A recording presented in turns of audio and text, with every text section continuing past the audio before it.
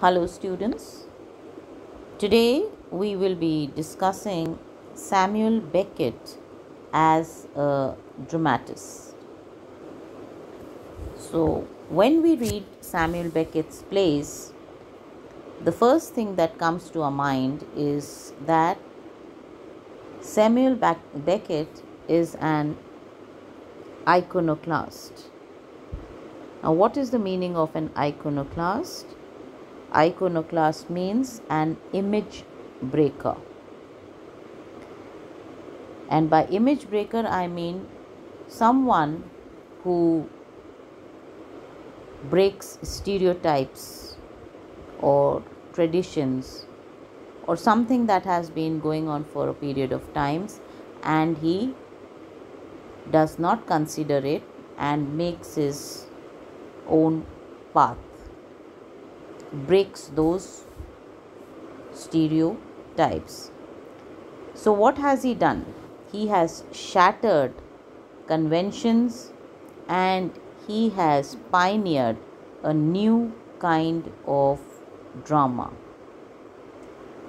And what is peculiar about his plays is that his drama is not categorized into a tragedy or a comedy, and also that it is above classifications, above divisions, etc., etc.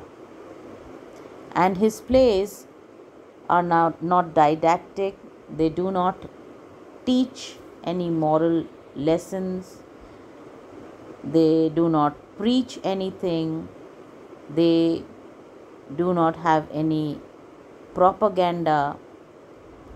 But what his plays show are the situations in which we all are. So what I said above is how he has broken conventions, how he has broken traditions, how he cannot be categorized, his plays cannot be classified. They only show situations, circumstances in which we all are. In other words, they expose us in our existential predicament. Watching a Beckett play is not entertainment. What is it then? It is a total involvement of personality, because his plays are total theatre. Now, what do we mean by total theatre? Total theatre means that when we watch a Beckett play, his plays are experienced. They are not meant to be enjoyed lightly. What they do is that they produce in an audience an effect which is very peculiar to the theatre, something that is experienced directly. It is not in fragments but in totality that a Beckett play can be understood. And Beckett uses words in his plays not only to convey ideas but also to produce effects.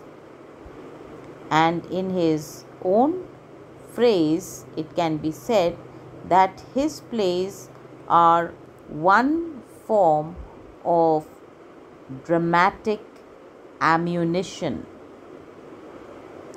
Like music, Beckett's work must be heard to be effective. Why? Because in his plays the voice is as important as an orchestra, and the silences in the play are also as important as the sounds, and the sounds as important as the meaning.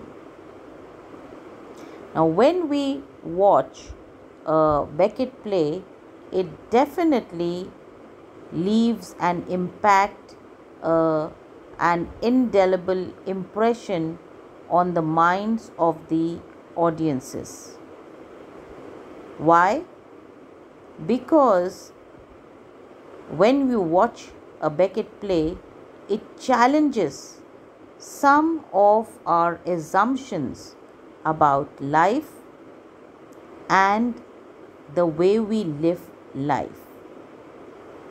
And one of his recent critics observed that Beckett's plays stay in the bones. And by that he meant that his plays haunt a person whether he is sleeping or awake.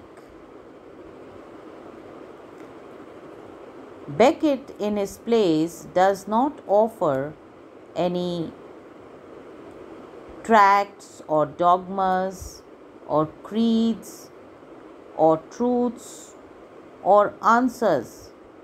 He does not even offer philosophy.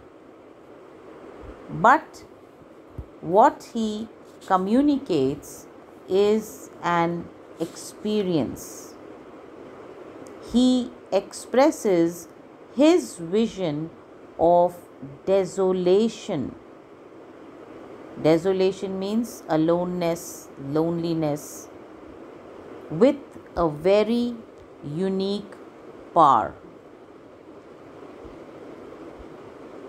And when we watch his plays or read his plays, they do have an appeal, but it would be pointless to look for some kind of a logical or a universal message behind Beckett's works, because Beckett presents an experience and not any truth, argument, or statement. And that is why one critic described Waiting for Godot as a statement in dramatic terms of the wretchedness of man without God, while another critic sees it as a general expression of the futility of human existence when man pins his hope on a force outside of himself. Now, both these interpretations, the first by a very devout Roman Catholic and the other by a firm existentialist, are equally valid and equally irrelevant. Why? Because Beckett is not concerned with any religious or philosophical beliefs. He is not interested in any system. What he is writing about is waiting, about helplessness, about human frustration. And all of these interest him deeply, and all of these make us experience that circumstance or situation directly. We'll continue the next time.